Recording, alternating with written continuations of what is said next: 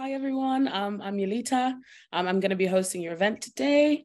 Just a little bit about me. I am the social marketing executive at Ridley Scott Creative Group, and I'm going to be joined today by Josh and Ella and Holly Wolfers. And I'm going to give everybody an opportunity to kind of just talk a little bit about themselves. But firstly, I thought I would just talk a bit about what Black Dog Films is and what this session is going to be.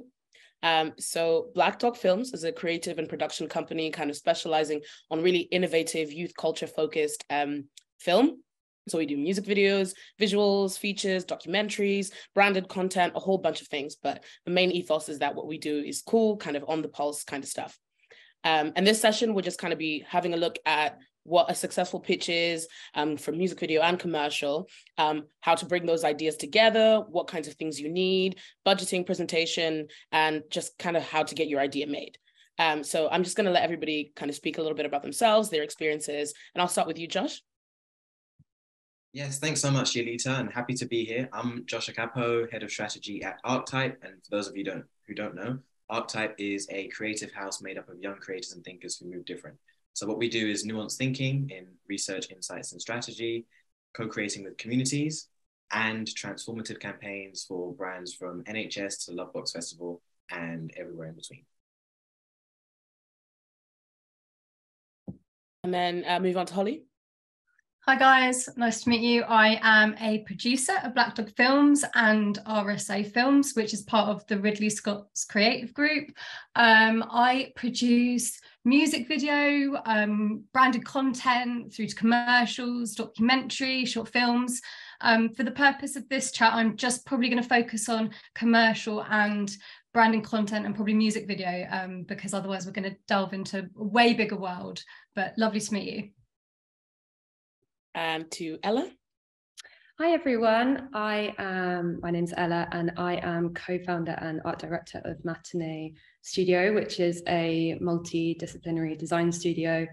But I also specialize a lot in pitching with directors and production companies on various kind of series bibles, music videos, long form development, TV and film projects. Great, thank you for those intros, guys. So yeah, that was just kind of to give a brief overview of what everybody does and kind of different ways they're each going to be able to give a little bit of expertise on pitching as a whole. This might sound a bit silly, but I think that maybe we should probably start with like what a pitch is, since you all kind of are part of different aspects of pitching and do pitching slightly differently. And I think it'd be quite useful to the audience to kind of know how you do it for yourself. So yeah, let's go back to you, Josh. What is pitching? Oh, pitching. So many different things that can, I mean, a lot of people think pitching is like the elevator pitch and stuff like that in the world of business, or the whole big presentation in the big office thing. It's really just how you're conveying your idea to whichever stakeholder is going to put resource behind it and invest in it.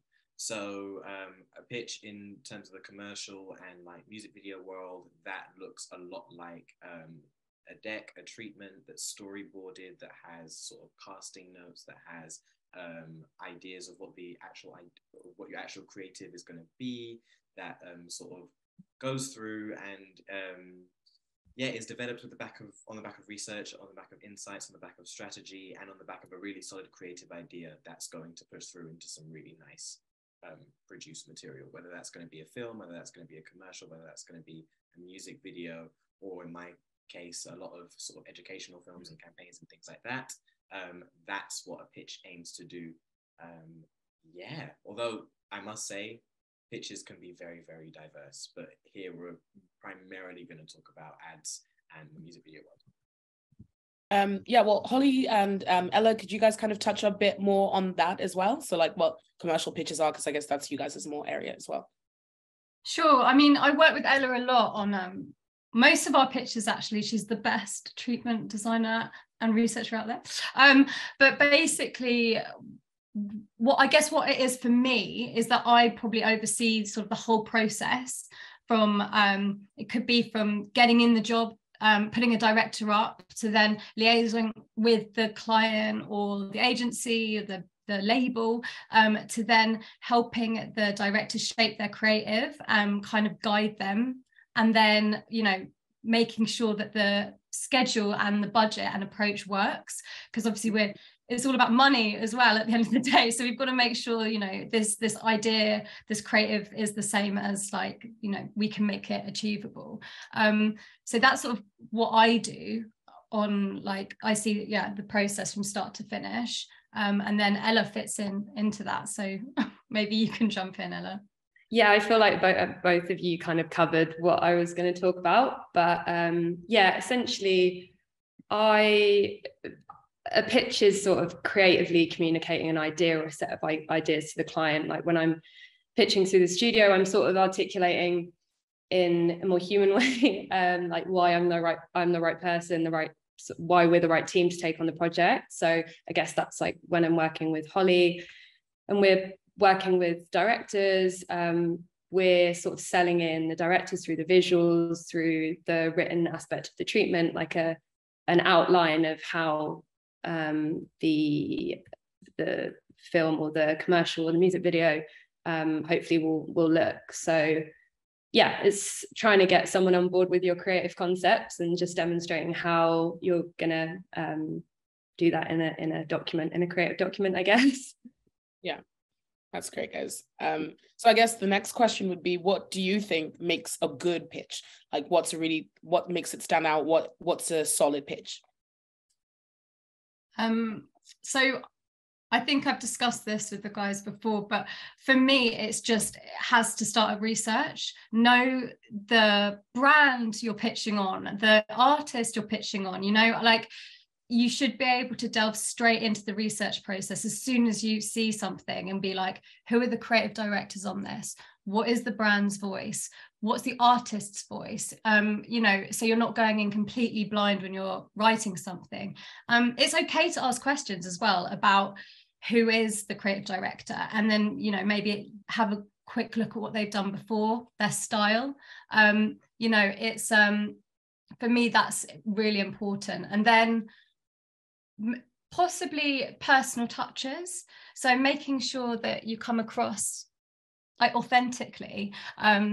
For example, we were chatting the other day about doing a pitch for insurance, and no one loves insurance. No one. And so you've got to remember, you can't, no one wants to hear I love this, it's so exciting, but maybe think about how it can relate to you as a person. I'm in my 20s, I'm starting to have a family or think about marriage or whatever, and actually I feel like I'm starting to look into this, so I understand the product and this is how I'm going to write about it. Client love that, and so do artists. Maybe you listen to a band a few years ago and you're like, I really connected to this song, and you're generally coming across like, I want to work on this with you. That's really important for me. And to you, Josh, Ella? I think for me, and I completely agree with what you said, Holly, around research. As a researcher and strategist, I absolutely would say underpinning your pitch with knowing who your brand is, but also knowing whether your idea sticks and has weight with the audience that it's going to reach. That is absolutely fundamental, because this is all communication.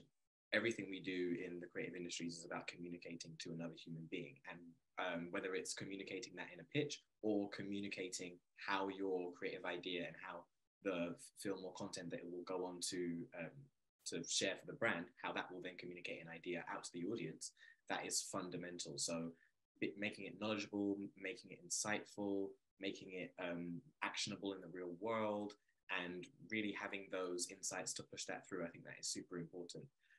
But also it's in part about confidence, in part about how much you believe in your idea, in part about how that confidence shows by how you've presented the idea, how the design is, how the sort of different elements of the pitch that come together to tell the whole story, how well that helps to support you through. So many things go into making a good pitch, I guess. But yeah, research, I'm definitely gonna put up there.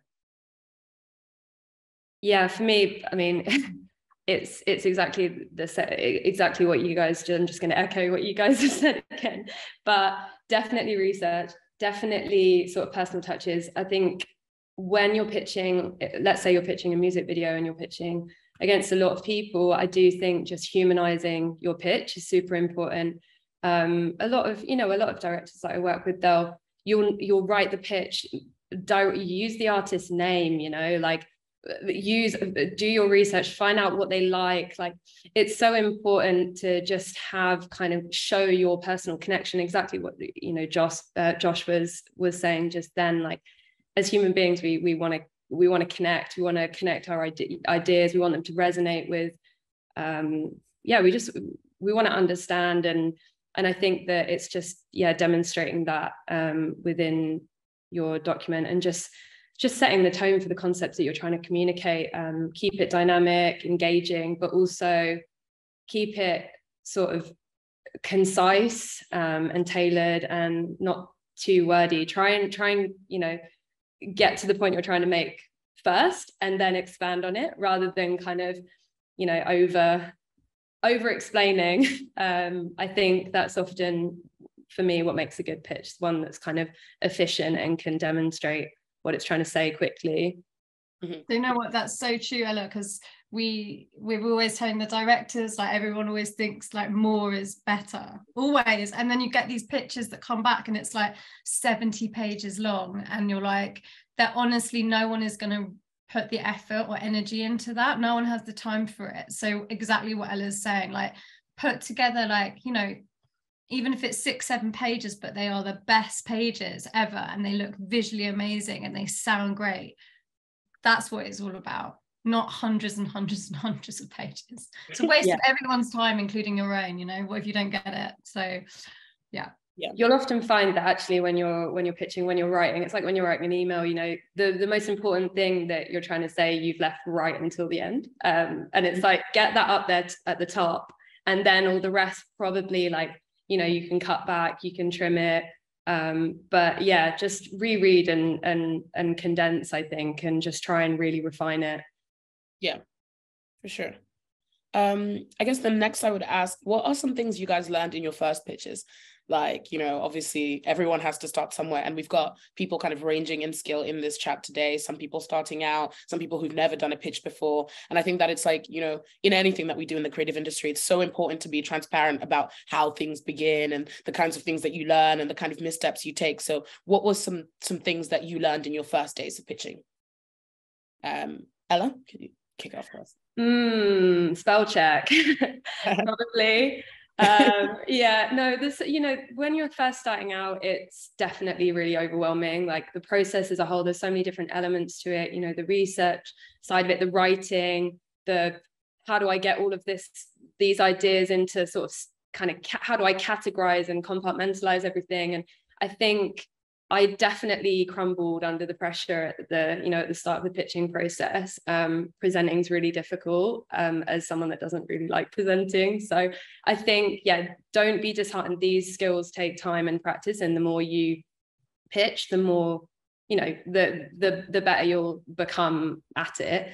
I definitely think breaking things up in sort of manageable chunks really helps me. I like to sort of have enough time in and out of the pitching process. So give yourself enough time. Don't, as much as we've all pulled like an all-nighter the day before trying to meet a deadline, but I think just try and give yourself enough time. Just take some time, spend some time writing, some time away, get some mood boards together, then just, again, have a bit of reflection. You'll probably get inspiration from the sources that, that you're looking at. That will further inform your writing, and it will just it will start to flow really naturally. But I think the hardest part is often starting it and the overwhelming nature of it as a whole. But I think if you can kind of break it down and in smaller sections, it does, really help. And you, Josh?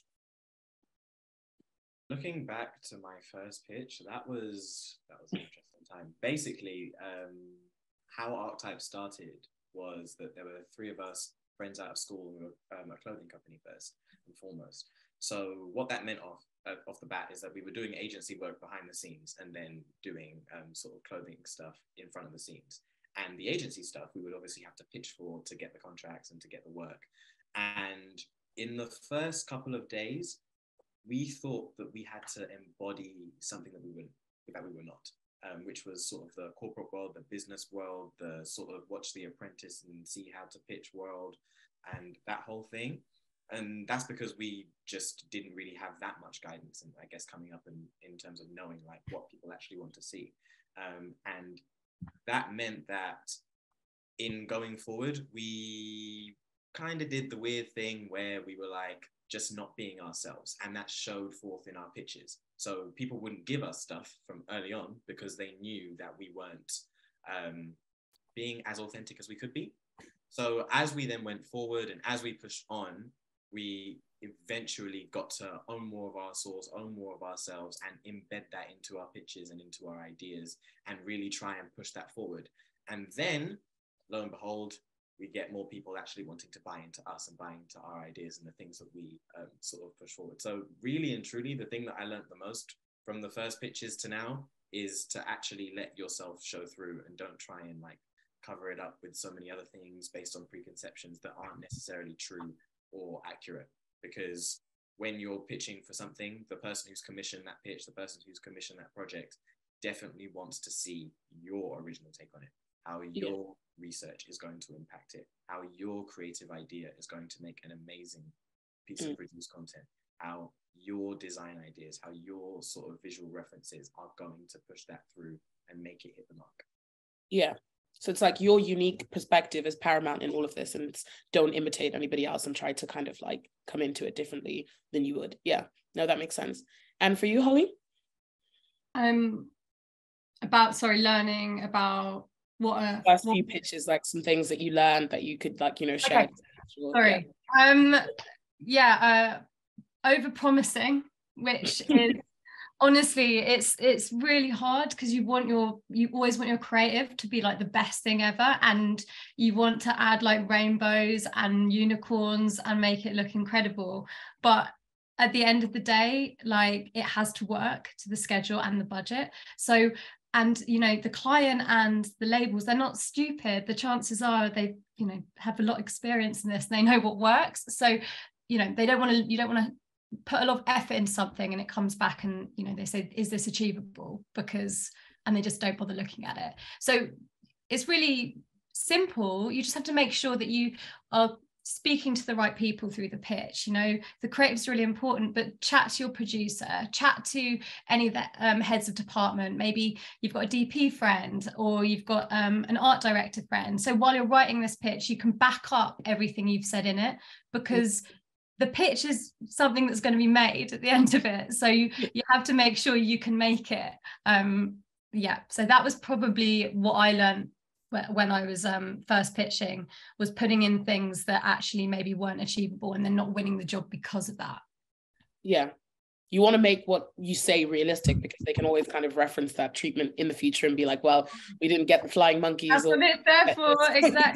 Exactly. I mean, you know, even on that note, it's like talking about what you put in there. It has to be representative of what you're going to make, because you're going to be using that treatment throughout the whole process. You might give it to an editor, you'll give it to your crew members.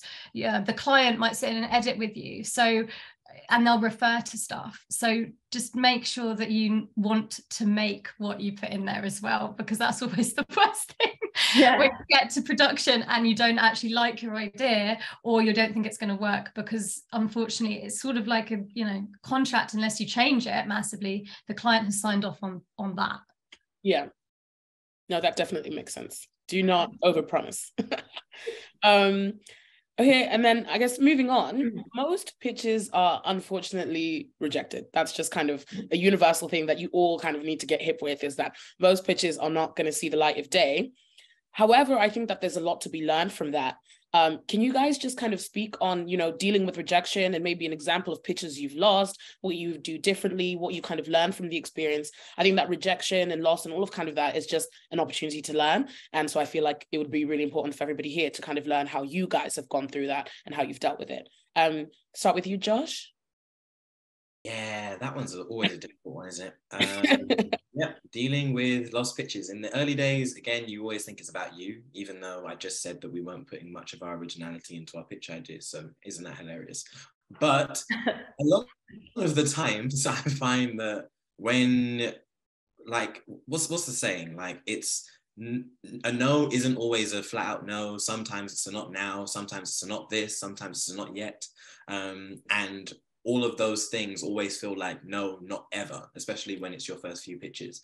But a lot of the times, like, one thing to understand is people commissioning a lot of work, like, they're under different stresses that are coming from their funders and their teams and other sort of people that they've asked to pitch and other sort of regulations and things like that. And also some things that are completely outside of your control that can all go on to determine the outcome of a pitch, where it's not really something that you could have safeguarded against.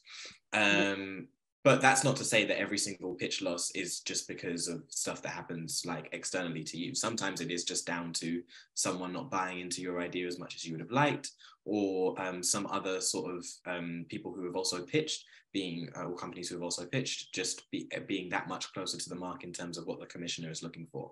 And I think one thing that's really important to remember is that once you've nailed down sort of your process of how you pitch, and you understand that the ideas you're pitching are meeting the brief and are meeting the mark in terms of the creativity, in terms of the research, in terms of all of those little bits and pieces that go in there, the personal touches, the understanding of the brand. Even if you don't win, that is really good practice anyway, but also it's so good to show to a potential client, because they will always remember how diligent you were in the pitch.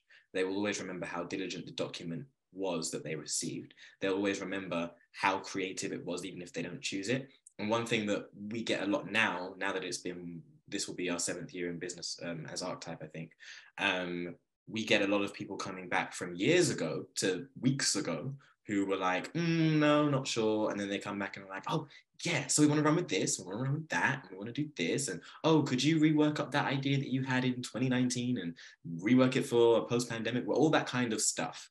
And that happens when not only you've shown that you're good in your pitch and like you're diligent and you know what you're doing, even if the idea isn't the one they selected, but it also, with the consistency of just continuing to put yourself out there, put your work out there, put your ideas out there in the form of pitches, people will just come back.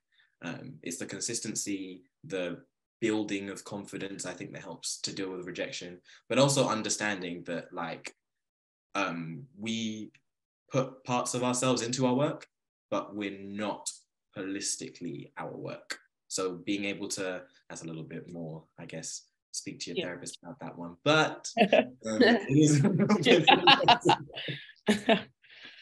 no, we definitely aren't our work. That's actually something really important to remember. And I like what you said about kind of how rejection kind of leads to other opportunities. I was in BFI Film Academy, actually. So surprise, guys, it's good. It works. Here I am. And the first script I did there, it was great. I was really proud of it. And I pitched it to get some funding, but I didn't end up getting the funding. And I was so upset because I was like, blah, blah, blah. But the person who was kind of in charge of that funding body is the person who gave me my first job on a production. Because they were like, oh, we really liked your energy. We kind of liked how fab you are and like kind of the vibe that you brought to everything. And they remembered that, like, you always leave an impression. And I think what Josh said, that's really, really important, that it's like, even if you don't think you're going to get it, even if whatever, even if you fail, how much you put into stuff really, really shows. And so people will always remember that. I guess like Ella, what could you kind of bring to this, and rejection and all that kind of thing? I, again, echoing what you and Josh have just said, but I think, just don't let it run too deep. Don't let it trigger self-doubt. That is such a difficult, I know it's easy for me to say that, obviously, but I have to kind of check in with the person that did let it trigger self-doubt like many, many years ago. But yeah, just losing a pitch doesn't mean that your idea wasn't good enough. You will win one.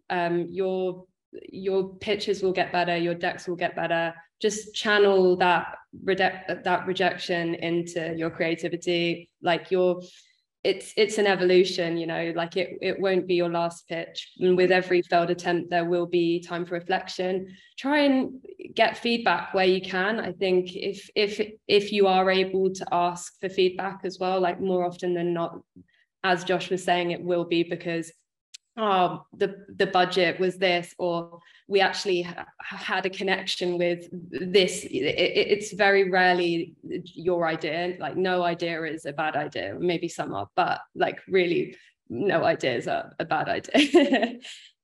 Just get yourself out on the line, and yeah, you'll just build resilience. Yeah. And you, Holly, do you have any kind of like pitches that you've lost that you've kind of learned something from, or like any kind of rejection you've learned something from? I've lost so many. I'm actually on a bit of a losing streak at the moment, so you've caught me at a really good time. No, but honestly, like it is. I mean, you guys have covered it. There's not much more I can say to that. Although it's just, I have lost pitches, and then the agency or client have said, but we've got another job for you actually, and it's more money, and then you're like, yes. So it is worth just putting in as much effort. They get reused, they get exactly shared around. It sucks, the process, and it's, as the guys have said, it can be so many different things: budget, schedule, clients, friends, know someone that knows someone, whatever it is. But just keep putting effort into it, because you just don't want to pitch out there that isn't your best work. That's basically it. I'm just thinking of any, but do you know what? I'm not going to go into bad pitch stories, because I think of them as a positive. Every pitch is a good sales technique. That's all I can think about it. So yeah, I'm not going to get neggy here. No, that's great. Like, no, because it's right? You learn from every mistake that you make, and you just get better every time. That's the thing. You should never even kind of see it as a loss. It's just kind of an opportunity to grow. Really. Mm-hmm. Yeah. So we've kind of had an overview about kind of like the process of pitching and all that kind of stuff, but I think it's kind of good to get into the kind of the specifics of pitching. And one of those is visuals. Visuals play a major role in the pitch. And I guess this is more for Ella and Holly. Like, how important are the kind of visual aspects of pitching? Well, yeah, Holly and I when we were all talking the other day, it's essentially like the visuals are so important, because they are promising the vision of the piece or the music video, the commercial, the TV series. So yeah, what you put in that document really does have to reflect how you want that vision to be conveyed. So I think, on a separate note, from a timings point of view, I do feel like more often than not, like I'm guilty of it, just like skimming a PDF and just like reading it after. Like, I do think people want, and this goes back to what I was saying about being concise and just really trying to nail what you're trying to say, or show what you're trying to show like as efficiently as you can, because I do think that yes, you will connect with the written element of a pitch, and it is super, super important. But I do think that often, I'll skim through the PDF first and I'll be like, wow, oh, that's an amazing visual. God, I'm interested now. It's like there's something about a visual that will just connect with you, and it will sit with you for ages. And I do think more often than not that's what I'm kind of drawn back to, and then that kind of gets me I want to read about that, so I do think like first impressions are super important, and it does conjure the mood. Like, if you can nail the mood, like it really helps to get people engaged and get people on board with what you're trying to say. Just following on, because Ella and me work together a lot on the image side of stuff. Obviously, on a more, just going back to what I said earlier, on a completely practical level, again, it is everything you put in that treatment, it will be made, is what you're selling in. So basically, don't put an image of a beach in South Africa looking all lovely if you're planning on shooting on the streets of London. It sounds obvious, but it happens all the time. You're like, well, I've got all these exterior shots and you're not describing this. Maybe you're using an image of a couple and you're talking about casting. That's fine to do that and say, but reference that in the writing. So I'm using this image because I really like the way the girl is holding the hand of the guy, but it's not to do with the exterior location or the tone. We get it a lot where maybe you've covered your treatment in filmic images and you're not going to be shooting on film. It's not going to look anything like that. So don't put filmic images all over your treatment, because I guess you're trying to create a visual mood board and a tone anyway of what you're going to be making. So just make sure that those images match up to that. And some of the best pictures I've done, I look back at treatments or pictures and they look so similar, and we've made what we have come up with, you know, and it just be mindful of that every time you're doing it. And that's why it's so important. If you can get an amazing image researcher, you know, use one, it's worth it. Or just spend some more time on imagery. Do not leave it last minute. I'd say it's like as important as the writing that goes into it.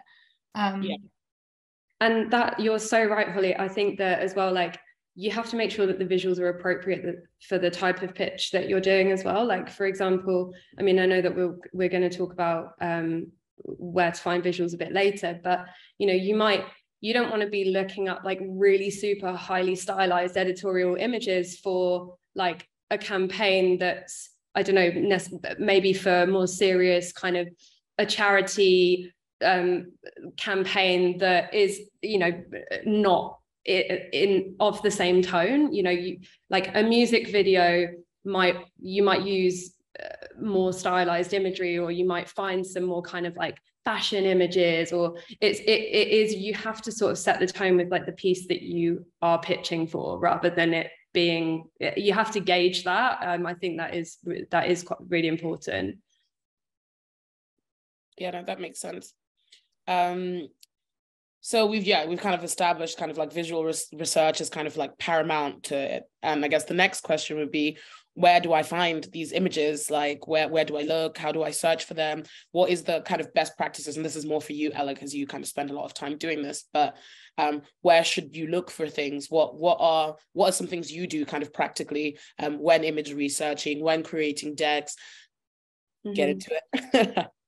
Yeah, I think more like, where shouldn't you look is the question. I feel like just get inspiration from anywhere and everywhere, really. I know that that's such a broad answer, but it's I mean, I love like photography. Like, I'm such a collector of like photography books and art books, just magazines, journals. There's, if you're looking for more filmic stuff, like obviously you've got Vimeo. Check out Staff Picks. Directors Library is great, just for more cinematic kind of shorts and stuff. I think more and more often, like Instagram, production company websites, post houses.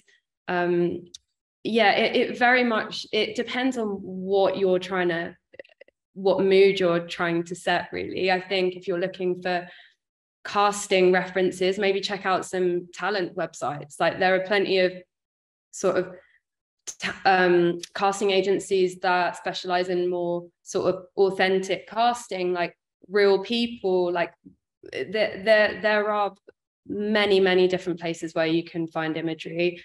It's just about sort of starting to compile a list of resources, set some bookmarks, and maybe if you use like Arena or Pinterest, or there's places like sorry, I feel like I'm just literally name dropping. I think they're really useful, because I feel like when I first started out, I was just like, oh my god, where do people get this kind of stuff from? So I do think the more you hunt for stuff, the more you will start to realize that, oh, like this production company sort of has a certain vibe, like a certain tone, like the directors might all kind of have some sort of style that's in common, or you will start to sort of find the similarities, and you'll gradually build up a bit of an algorithm as to where to go for that kind of stuff.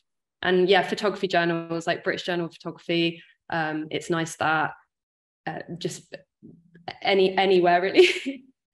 Sorry, long-winded answer.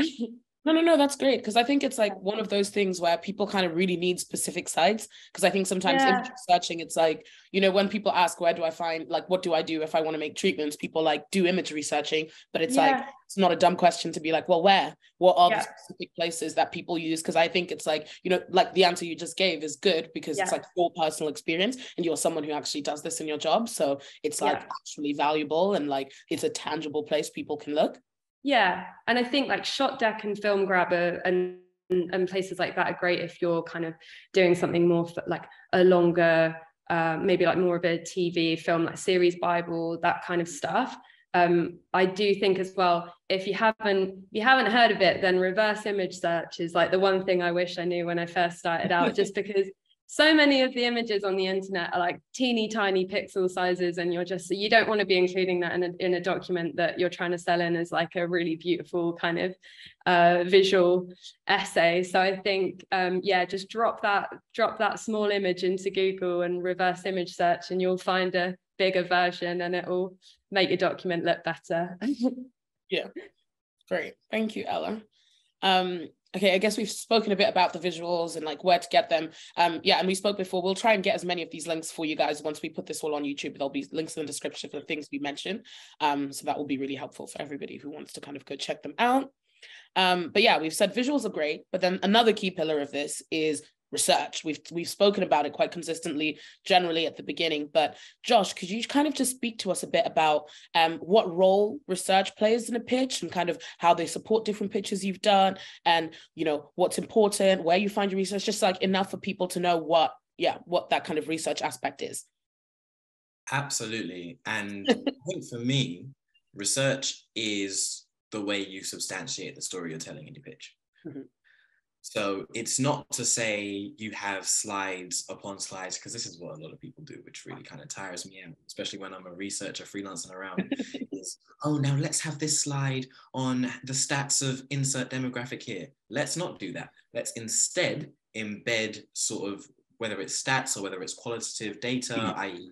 what the opinions people say, or whether it's quantitative, i.e. data points, let's embed that throughout sort of the storytelling of a pitch, and using it, not just dropping a data point here, dropping a qual insight there, dropping all that kind of stuff in and around, but also before you get to the stage of even writing up your pitch, ensuring that your idea has legs.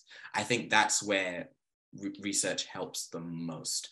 And in terms of like how to even get to that stage where you've got the research to substantiate your idea, me personally, I love starting from that space and before having this like cool creative idea. Sometimes time doesn't allow for it, and sometimes you have to work backwards to validate your idea after you've already thought on it, created it. Also, some ideas just don't need that much substantiation because they're really cool. But also, I do like starting at the beginning from the research point. I do like starting by just doing a quick sweep of desk research. A lot of the time, a lot of like sort of cultural institutions or research agencies that like operate in culture. So my specialisms are Gen Z, whatever that means, and which I guess most of you in the audience are, and marginalized communities. So I'm constantly looking not only in traditional media, but also in sort of more new age media. So you've got your Politics Joe, your Politics for All, UK Fact Check, all that sort of stuff, to just look at what the cultural zeitgeist is saying. Then also looking deeper into like your more niche publications like a Guap magazine, a No Signal Radio, a Represent Radio, a Galdem, a Black Ballad, a Refinery 29. Really looking deep into those like articles and those points around whatever the creative idea is that we're pitching, then sort of getting stuck into research studies, whether it's a GWI, if that's available to you, or maybe a business of fashion, if it's sort of on that consumer side, or even just little trend reports that come out of a lot of youth marketing agencies, student marketing agencies.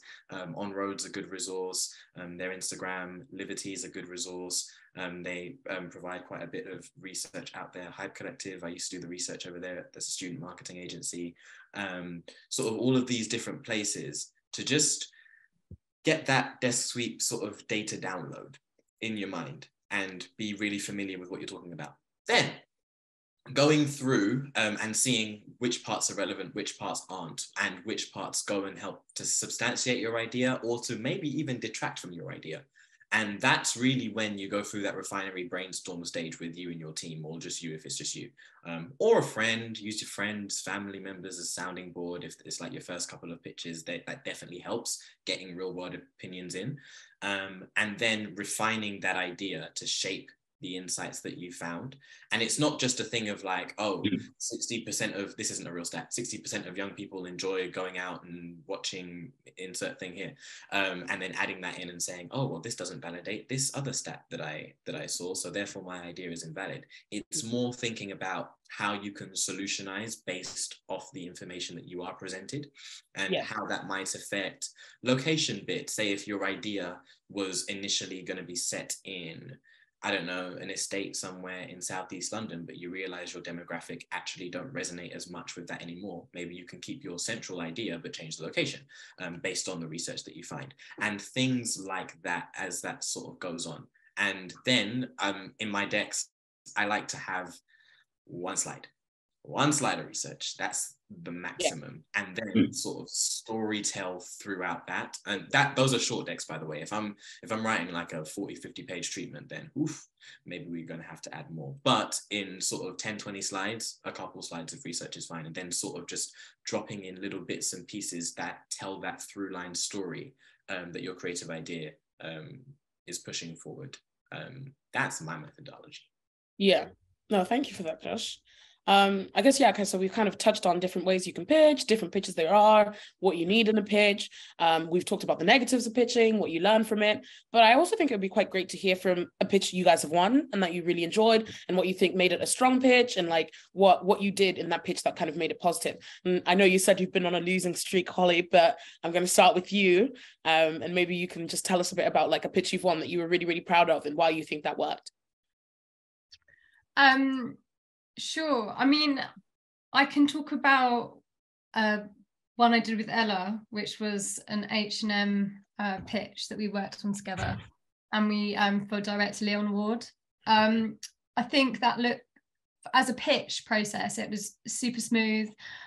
The imagery was spot on, and that's like one of the examples I was talking about earlier, that when you look back on a final film when it's been delivered, the treatment is the same thing. The references were on point, everything was just, look great. And I think we all work very closely as a team now. We're lucky we have worked a lot together, so we sort of have that shorthand and how we operate with a pitch. But with Leon, we chat from the beginning about the process, so everything is that she puts it past the producer, so there's no nasty surprises, and so it just makes sure that the whole process is super simple, and that when we get it, we know that it's going to be smooth going through. That one worked really well. I've recently, I guess also with pitches, the more time you can spend on something, the better it is. Anything that's rushed, it's just, with like anything, is more complicated. I've recently just delivered a Hennessy commercial with Alicia Keys, which means because there was such big talent, we have to keep constantly changing it and putting it past. But what it did mean is we had a lot of time to keep going back and finessing the pitch, and that would be numbers and everything to do with the budget, and it meant that I was very aware of what was happening at the process the whole time, and I had a lot of contact with the director and a lot of contact with the talent and everything like that. So I mean, I guess they're successful pitches and things that have gone really well. I think they're good examples. I don't know if Ella wants to follow on about the H&M thing, because I know we quite like that, and everyone keeps wanting to use the treatment that she designed as like the template. I know, it makes my life so much easier, but also I'm like, oh, it'd be nice to use a different, everyone just seems to connect with that layout. So but yeah, no, it was so nice that, as Holly was saying, that process was just, I think we've developed, like, because we've been doing this for quite a while, and we've obviously developed a bit of a rhythm with working with one another, and it's just become quite an organic process. Similarly for Leon, like we'll have if I was breaking it down, like the brief would come in, we would all jump on a call, I'd chat to Leon, and we'd start sort of breaking down like in the days into luckily with the H&M one, I think we had quite a few days on it, so we were able to really delve into the research and sort of refine, and Leon was able to sort of shape her writing, and then that informed more of the visuals, and then it just got better and better and better. And yeah, I think the reason that one succeeded was because we really elevated it. We looked at the H&M sort of tone of voice, the branding, we stripped it back and put it in like this really elegant, like clean sort of layout that really meant that the visuals could just like pop and be really impactful. And also we embedded quite a lot of clips and set the tone, which I do think really helps for treatments. If you can get some video in there, some sound embedded, it really does help to elevate it. Sorry, Ella, I just was thinking you did with it. Sorry, guys. I think we're going to be running low on time now. Sorry. You guys are I'm just going to talk about the music. Yeah, but music, that was actually, I'll let you finish that, Holly, actually. No, I was just going to say, Ella started putting music into the treatments, and we hadn't done that before, and it's so cool. It works so well, and that's all I'm stumping in on. If you can do it, like, that's okay. because it sets the tone as you're reading it. Yeah. Even sets the pace. Edit and music, I think clips and audio really do help to elevate your pictures. So get those in there. Yeah. Oh, thank you so much, guys.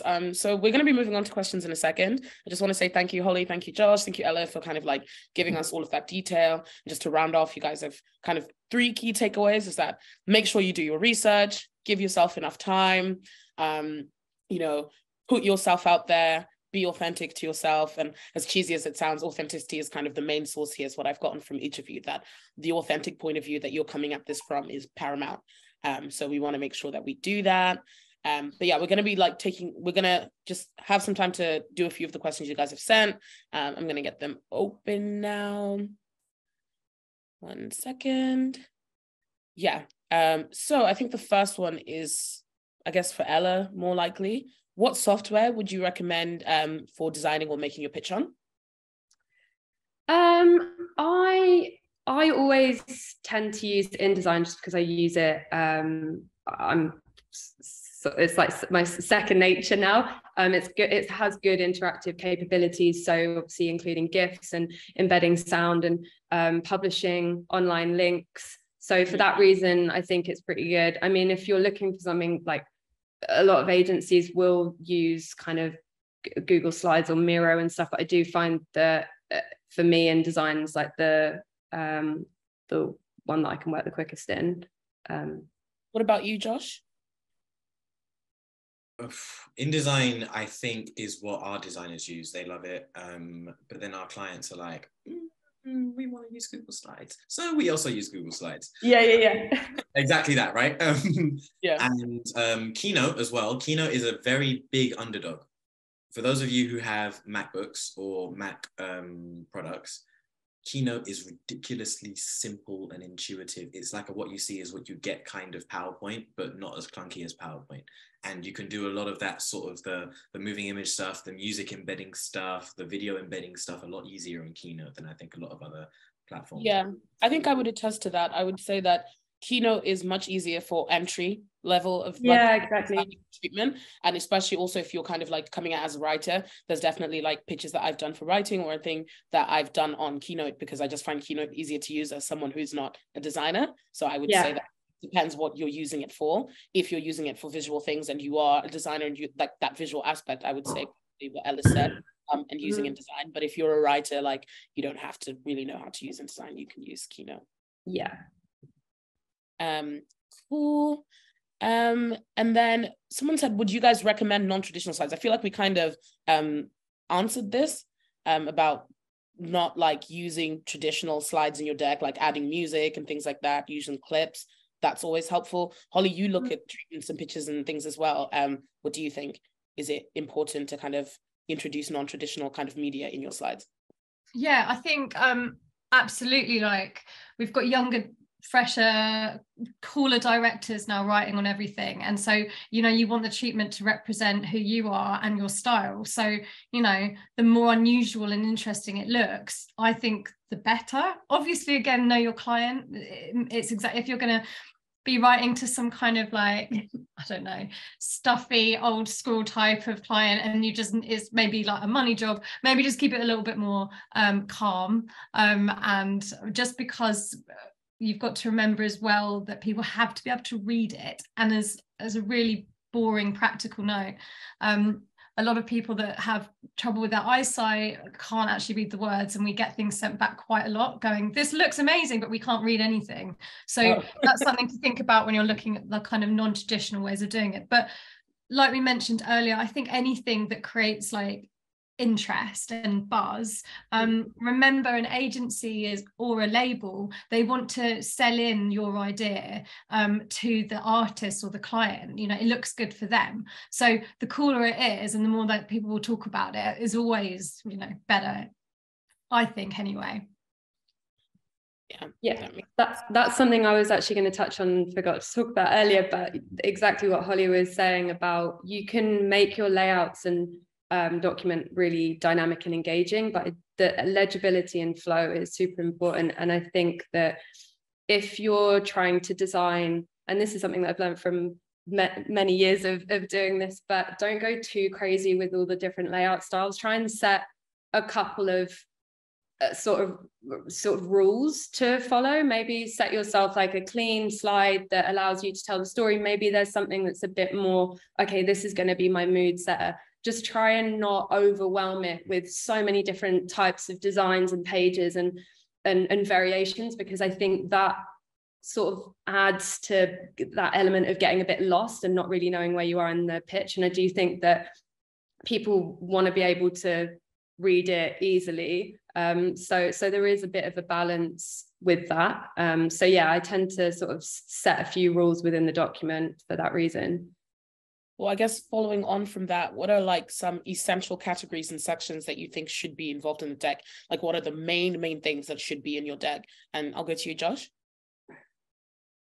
Well, depends on what you're pitching for, but you've really got to have your like less than 10 words what your idea is about slide. You've got to have your sort of about you slide, short bio, can keep it quite visual. You've got to have your, I'm also doing it not in the right order, by the way, sorry.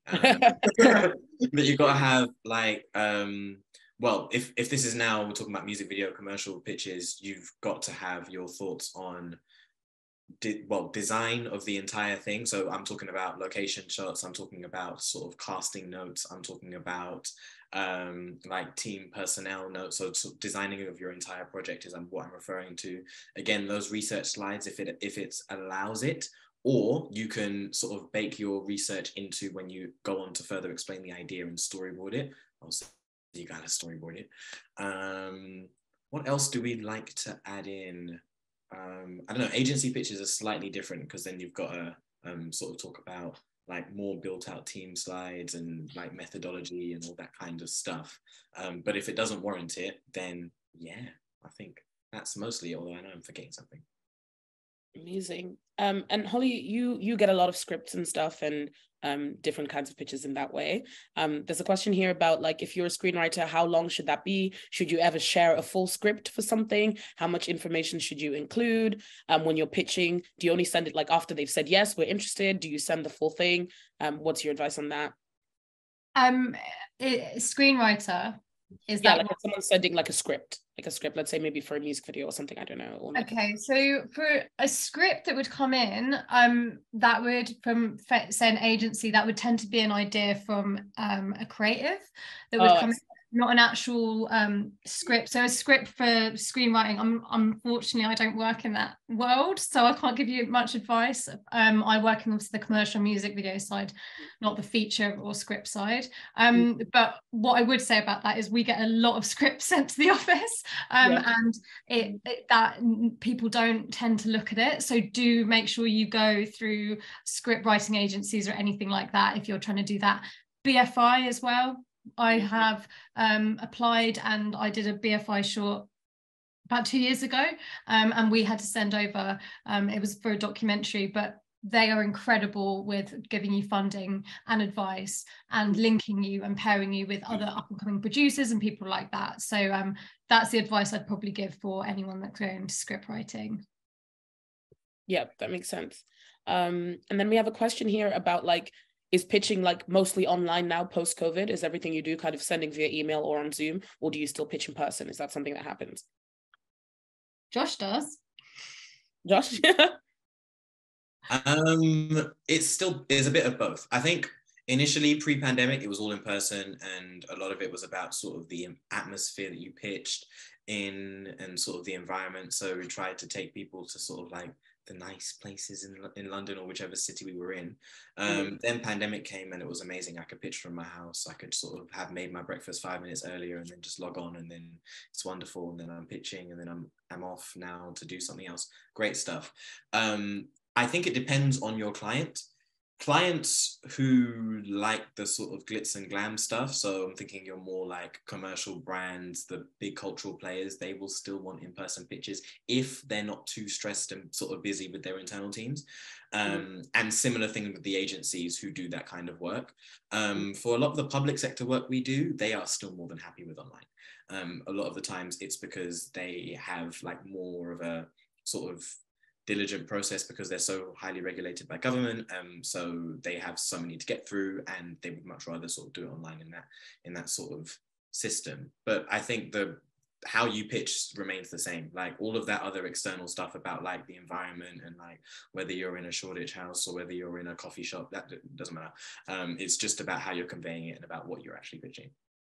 Great. I think we only have time for like one question really, really quickly. I know you just touched on this, Holly. I just wanted to make sure that people get a couple more ideas of what to pitch. You mentioned BFI. Is there any other things that come to mind that people can pitch, like documentary, music video, or any of that kind of thing before? Or like, yeah.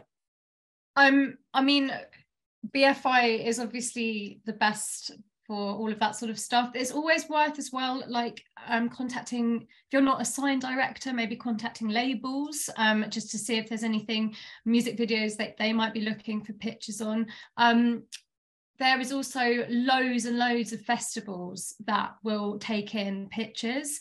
But what I can do is, I think we've got a bit more of a resource back in the office for this, so I can get some like names together and then send it all over, because it would bore you all if I started. I think it would be really helpful actually. Because it can be quite scary, right? When you're young and like, where do I pitch? Because it's like, this is a lot of information, but you can learn something, but where does it go ultimately? Yeah, so actually, I just want to say thank you again to all our panelists. Thank you guys for your questions. What I might do as well is kind of round out some of the other questions we didn't get a chance to ask and prepare some resources for that maybe can be linked into this video so that you guys can get the information. But thank you for joining us today. I hope this has been useful.